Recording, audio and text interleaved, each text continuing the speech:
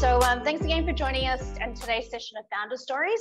My name is Anita Backham and I'm the head of events at Tankstream Labs. So for those who are joining us for the first time and who aren't familiar with Tankstream Labs, we are a co-working space for tech startups with a global focus. We currently have 3 offices across Australia, 2 in Sydney, 1 in Perth. So we're actually joining. You're actually watching us direct from our York Street office here in Sydney, which Paul is also a member of as well. So we started back in 2012 when Tim Fung and his friends wanted a co-working space, or wanted a space for him and his friends to work out of, and that's how Tankstream Labs was created, and we exist to support the growth and innovation of the startup ecosystem. Now, today's session, Founder Stories, is basically a fireside chat between myself and a Tankstream Labs founder about their journey to date, how they got to where they are, especially for those who are watching and wanting to start their own business. It's a good session to join us on to see the stories of our founders as well. So today's session will run for approximately half an hour. Questions are encouraged. So in your Zoom app there, you'll be able to see a Q&A box. If you have any questions, pop it in there and I'll be able to ask Paul for you today as well. So now our founder today is Paul Boudet. Yes, co-founder and CEO of Meetric. Paul, thanks again for joining us. I know how much I love the camera, so really appreciate you being here, and go easy on him today, guys.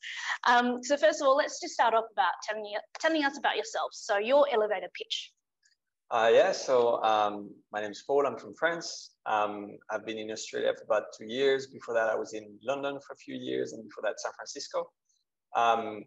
I'm actually a software engineer, but I never did any kind of engineering work. I went into marketing very quickly. And recently, this year, through the Entrepreneur Program, I started Meetric with 2 other founders. And Meetric is a product to effectively manage all your meeting notes and actions. Yeah, amazing. So before we get into Meetric and how your journey started off at Antler, we'll go through that later. But I just want to start from the very beginning. You said you were a software engineer, but then you changed dramatically to marketing. It's very different fields. What made you change, and how did you come about that change? Yeah, so when I was 17, 18, I didn't really know what I wanted to do, but I liked computers and video games. So I thought software engineer must be a calling. Yeah. So I did it for 4 or 5 years. I did it for 5 years. It was super interesting, but I just didn't like the idea of like coding all day and working on my own. I wanted to work with people. I didn't know at the time that there is plenty of engineering roles where you do just that, which is great. But at the time I didn't know much. So I thought it would be good to kind of move maybe more into digital and digital marketing, which was up and coming like 10 years ago. Right. So I joined a small advertising agencies who were developing their digital arm, and they hired me to kind of take care of that. Yeah. So out of luck, pretty much, I very quickly moved from being a software engineer to start working into marketing. Wow, fantastic. And did you have any qualifications or anything in marketing? You just sort of fell into that role as well? No qualification at all. It was more like, the ad agency in San Francisco didn't know anything about it. They just knew it was online stuff. Yeah.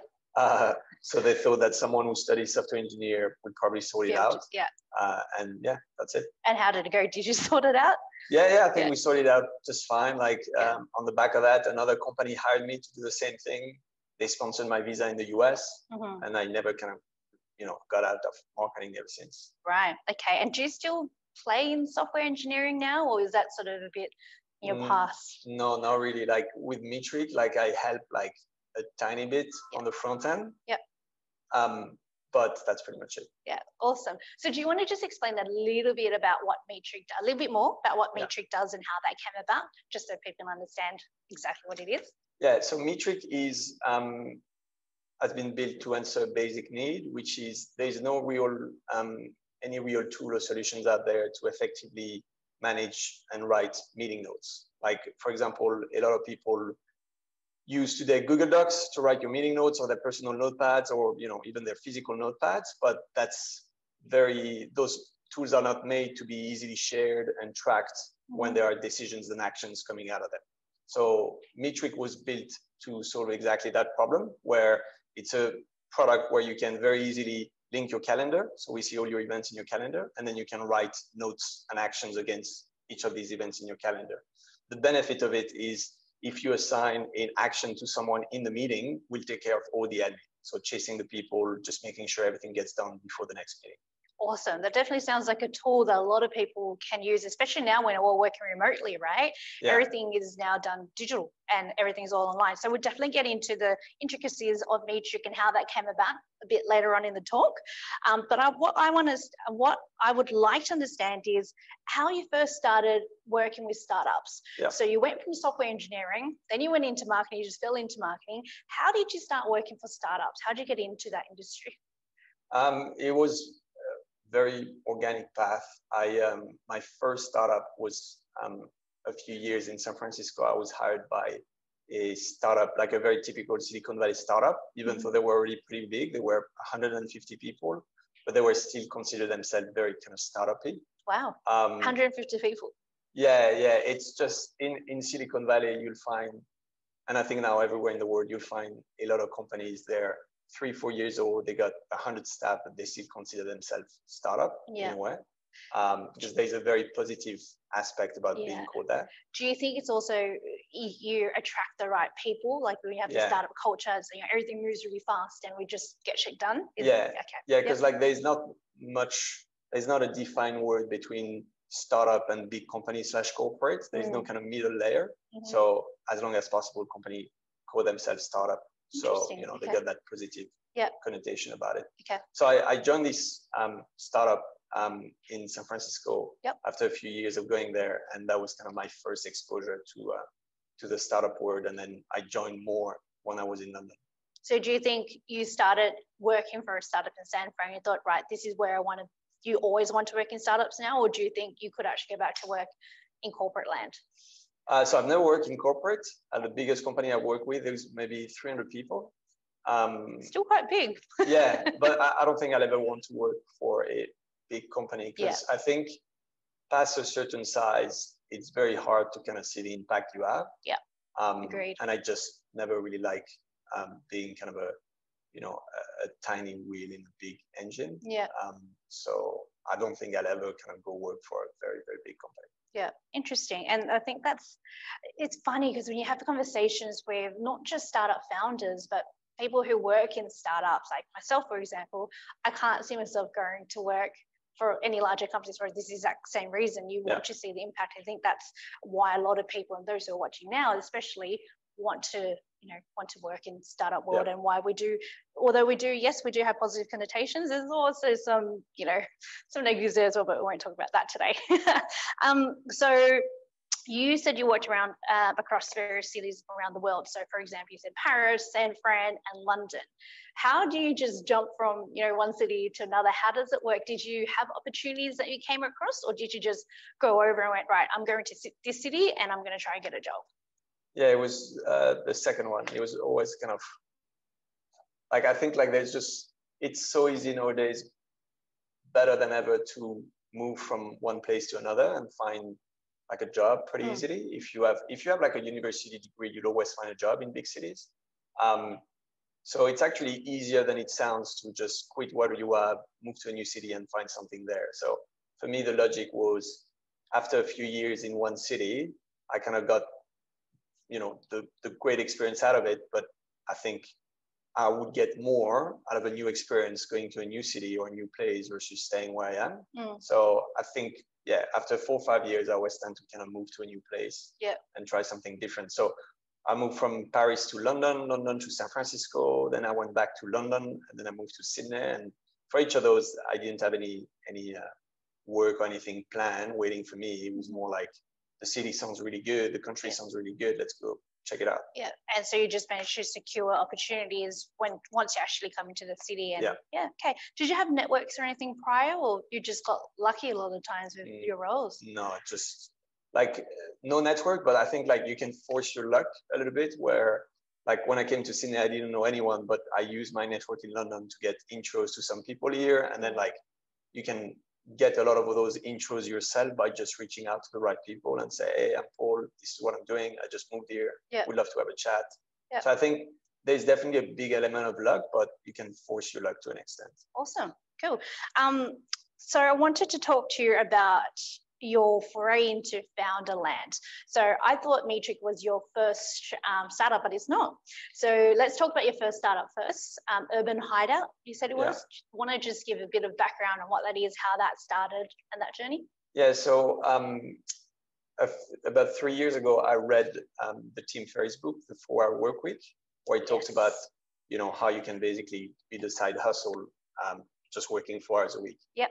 And I was very curious about the entire concept, and I was thinking, well, you know, let's just put the theory to the test and see if that's actually possible. Mm-hmm. So at the time I was in London, and the industry I was in, spending a lot of time in, was e-commerce. So I knew quite a bit about e-commerce back then. So I thought, I already had a full-time job. Let's see if I can keep 4 hours on the weekend every weekend and start potentially building a new e-commerce brand out of just myself. Mm-hmm. So I did that, and I started designing a few products here and there. There was, I had a passion for just like office space and office accessories. So I was like, I'll just start designing office accessories and see how that goes. And the idea was just to kind of design things that are just very, very visually simple and sustainable. Mm-hmm. So I produced a few, built a few, and eventually kind of grew this business to a 6-figure business, but in a very kind of bootstrap way. So it was no investment, no employees. It was just me. Just you, yeah. And then 4 hours a week? Or? 4 hours a week. Really? For 3 years, yeah. And now it has about 7 or 8 products live. It's doing about 6 figures revenue. And when I started Meetric at the beginning of this year, I wanted to kind of be fully focused on that. So I basically gave this 4-hour week work to my partner / girlfriend, who's now kind of taking care of it. Yeah. Wow. So were you actually able to maintain the 4-hour week principle when you were running Urban? Because, you know, a lot of times you do a side hustle and you say, okay, I'm only going to dedicate 4 hours to this. And a lot of the time it's more than 4 hours. Well, when I was in London, I literally couldn't dedicate more because I had a full-time job. Yeah. So I literally just had the weekend. I literally just had the weekend. Yeah. And it was pretty much exactly that, like just a morning on the weekend, like the Saturday morning or Sunday morning. Well, and you were still able to build it to a 6-figure business. Yeah, no, it's been pretty good so far. Fantastic. Okay, well, that's one successful startup. Now you're on to your second one now. Yeah. So your second startup, so Meetric, is you co-founded this startup with another 2 co-founders through the Antler cohort. Do you just want to explain a little bit first what is Antler and how you actually got involved, and then second, just the whole process on how you actually, you know, started Meetric, met your founders, actually created the product and the service, and go from there. So Antler is effectively a program where individual people, like wannabe entrepreneurs, can apply to. And if Antler accepts you into their program, you go for kind of a 2.5 months program where they put you all together with all these other people that have applied and been accepted. So, you know, in my core, there was about 80 people. And during those 2.5 months, the whole point is to find 1 or 2 or 3 other founders that you want to start a business with, and you have a business idea you want to start. So at the end of the 3 months, if you found a team, whether it's 2 people or 3 people or more, and if you have a solid business idea, you pitch it to Antler, and Antler selects a few of the team to receive investments. So through the program, I met Jonathan and Steve, my other 2 co-founders, and we kind of knew each other from the beginning of the program, but we really started to kind of work together around the middle. So around that kind of maybe 6 weeks mark. We worked on a few ideas, and then it was kind of the intersection of a few spaces that we enjoyed quite a bit. So it was collaboration, future of work, productivity, that kind of led us to look at the meeting space specifically. So the meeting productivity space. Right. And we thought that there was an opportunity in that space, and we spent a few weeks on that, pitched it to Antler, and got the good news that we're one of the team to get investment. Amazing. And not only you got investment, but you launched during a pandemic as well. But I guess your product is one of the ones where you actually are thriving during, because as we spoke about earlier, everything's moving to the digital world, everything's all online now. So I guess that sort of helps it. Have you seen that even though you launch during pandemic, you're still, getting traction, and there's going to be even bigger down the track? Yeah, definitely. And I think like if it wasn't a COVID-19 years, probably we wouldn't have had the traction or the investment we received from some people. So for that, it's been a positive for us. Right. If we had the opportunity to potentially start, 6 months earlier, by the time COVID-19 started, we would have had a product ready that we could give to people. But when COVID started, it was right at the time when we started ourselves. We didn't have any product yet. Yeah. So even though we're still surfing on that wave, it would have been good to kind of start 6 months earlier. Yeah. So when you did eventually start as well, what were your worries? Like, what was going through your head that time, especially when you're launching during a pandemic, you're only just starting to work with your co-founders as well. There must have been some sort of like, oh my God, is this going to work? What are we doing? Am I doing the right thing? Like, tell us about what you were thinking during that time. Yeah, well, there wasn't any worry. It was more like, it was an amazing experience. We're starting our own company. We're making the decisions ourselves. We're working like in area and a product we're all excited about. The main worry maybe was just the fact that because the three of us, we didn't really know each other that well. We just had a few weeks of working together. It could have been a challenge to work fully remotely, and not, the communication may be harder when you work with people remotely and you don't know them really well. Yeah. And you talk often, you make a lot of big decisions. You also have to be very clear on who's making decision and for what. So it forces you to be better communicators. Yeah, right? Exactly. So we had to be very clear and quite structured in how we communicate with each other so that we don't have any founder fallout during that remote part. Yeah. Great. And so far, so good. So far, so good.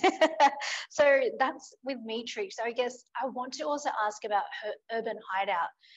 You also, like during the pandemic, I mean, yes, you have handed the reins over to your partner, but I'm sure there must have been a part of you also worried about, the survival of your other company, of your other startup too. What did you do there to help manage and navigate Urban Hideout through the pandemic? It actually did really well during the pandemic because the brand sells office accessories, but a lot of those office accessories are actually accessories you can use at your home. A lot of people end up buying them because they're setting an office at their home. So It was actually a very good few months for the e-commerce brand as well. Yeah, right. So not very, very little worries out of the two this last few months. Except for that, you actually both are growing during a pandemic. So you have to go, okay, well, we're growing now. So what are we going to do to manage this growth? Yeah. Amazing. That's a good news story to come out of the pandemic, which is good. Would you launch again during pandemic or during a global economic crisis? I think we know, for example, some of the teams in the Entler cohort, like the pandemic was not a good year for them to launch. It definitely makes things harder. So would they have not done it if they knew? I'm not sure. I think they still would have gone for it. So I don't think I would necessarily not do something because suddenly the year is a bit more challenging. I think it would have to be case by case. Yeah. The good news, what I think is good about those kind of unique years like this year is a lot of things are changing. And because a lot of things are changing, that creates a lot of opportunity to help with the change of those things and help potentially redefine things. So for example, in our space, we see that companies are working remotely much more and having meetings remotely much more. So this is the opportunity for us to help them redefine what a good meeting looks like and what a good remote meeting looks like. Awesome. That's great. And do you think, so you worked across different startup industries across the globe. Do you think that gave you an advantage of founding your business now?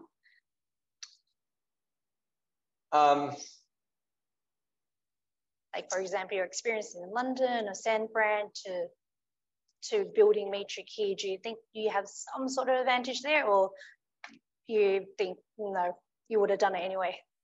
No, I think I would have done it anyway. Yeah. I think it was just more of a sum of things that, ended up being right place, right time, right? So I met the right co-founders, we had the right idea, and for some reason it was kind of the right year. Everything kind of fall into places the right way. So yeah.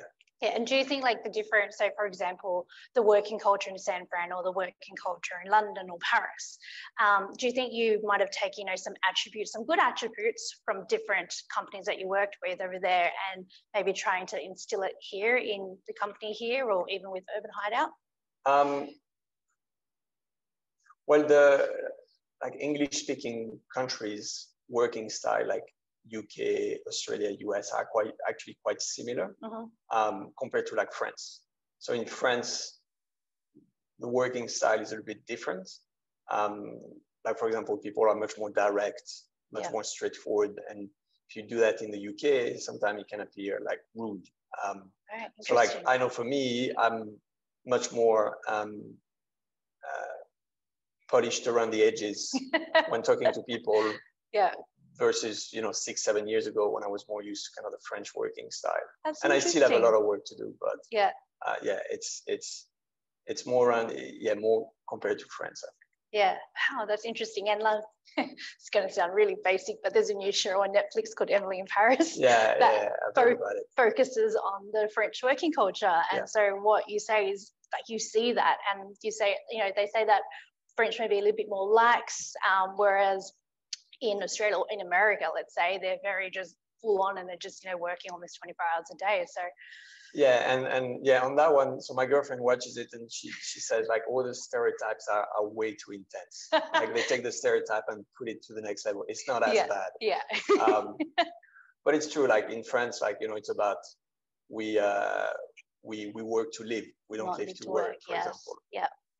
It's amazing. And I guess, you've worked in different cities and within different startups in different cities. So I could imagine the different cultures that you would have experienced as well. So interesting. And so if we talk about the tech scene in Australia versus the tech scene in Silicon Valley and in Europe, because you worked across all of them, what differences have you seen, or even in the levels of maturity? Well, the Australian market is much smaller, and I'm no expert. That's mainly from like the last 6-8 months of being exposed to it. But the Australian market being much smaller, you have the exact similar impact on talent and funding and experts in their field compared to if you go to the UK or if you go to the US, you have much more of that. I think also like in terms of things like startup investment, there are founders and companies we talk to in the US, like their way of thinking and their approach to things and to startup, we don't really see that just yet in Australia. So I think like it's possible also the Australian tech ecosystem is a little bit behind like the US and the UK. But things are catching up pretty quickly. Do you say that in terms of the amount of investment that VCs are willing to invest, or the amount of, involvement they have, or what do you mean? Like when you say that we're just a little bit behind, in what sense? I think like around their way of assessing startups and like business model or startups. So for example, there are business model of startup that are much more that didn't exist a few years back, but suddenly they became much more popular. They're kind of new. And in the US, they're very popular business model, but in Australia, not so much. Not many companies in Australia, not many startups in Australia have been successful using that business model. And because of that, it's hard to value that business model in Australia, not having seen the success of it, because it's still a bit young. Yeah, right, got you. And I mean, people who I've spoken to in regards to comparing the tech scene to Silicon Valley, they all have the same consensus that we are early stage, we're not as mature. So there's very, very big differences in the ways that our startups get evaluated and the ways that VCs actually, work with our startups too. Do you think that's the same in the UK as well? Or do you think UK is sort of in middle ground between Australia and Silicon Valley? I think middle ground. Yeah. Cool. So what do you have planned for the future for Meetric? We've got about a couple of minutes left, so I've just got a couple more questions for you. Well, our product is kind of global from day one. We already have users from all over, which is exciting. Right. The plan for us is to definitely grow as fast as possible. The product, the users, and the team. We actually just hired our first 2 engineers, which is exciting. Are they here in Australia or yeah, overseas? they're in Australia. Yep. Yeah. The plan is to look at the US market and potentially raise funds there next year. Wow. Yeah, just be a very large, Startup. startup in within the next 2-3 years. Amazing. So you're looking at branching out to the US. So that's going to be definitely a challenge for you guys. But hey, it's the right time for it now, right? Yeah. Awesome. And if you could change one thing on your journey, what would that be, if anything? I don't have too many regrets because, like, whatever happened made got me you here, right? got me here, and I'm pretty happy with where I am. But no, I think like when I was 17. I wanted to be a fighter pilot, but I actually never took the test to really go through it. So that's maybe my only regret. Actually, at least doing the test, so that way you even if you fail, you have no regret. You tried. You tried. Like the worst is not trying. Yeah, great. And on that note, my last question to you, right on time. What last words of advice would you give to those who are watching now or those who will be watching recording later? You did say, you don't want to have any regrets in life, which is great, and you want to try. So do you have any other last words or any advice for those who are looking at starting their own business, especially during a pandemic? What would you say to them?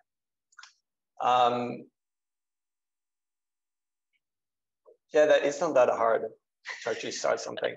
Like I think for first time. So blasé, but it's not that hard, guys. No, it's to start, to make it successful. I think it's hard, but to actually start, it's actually not that hard. And a lot of people have a lot of difficulties passing that first step of actually starting. But yeah, it's not that hard. Yeah, so it's not that hard, guys. You just need to start. And it's true. We hear that a lot from a lot of our founders, especially in our community as well, is that the hardest step is the first step. And you just got to keep, and like Paul said, you got to try, right? Because if you fail, well, at least you know you tried. So maybe you should do that test and see if you actually will pass it now. Yeah. So now we've come to the end of our Founder Story session. If you do want to watch this session or any other sessions that we've held previously, go to our website at tankstreamlabs.com. It's all listed there, and also on our YouTube channel at Tankstream Labs. So again, thanks for joining us today in today's Founder Story session. We will see you at the next one. Thanks, Paul, for joining me today. It was a good conversation. Thank you. Thanks. See you later. Bye.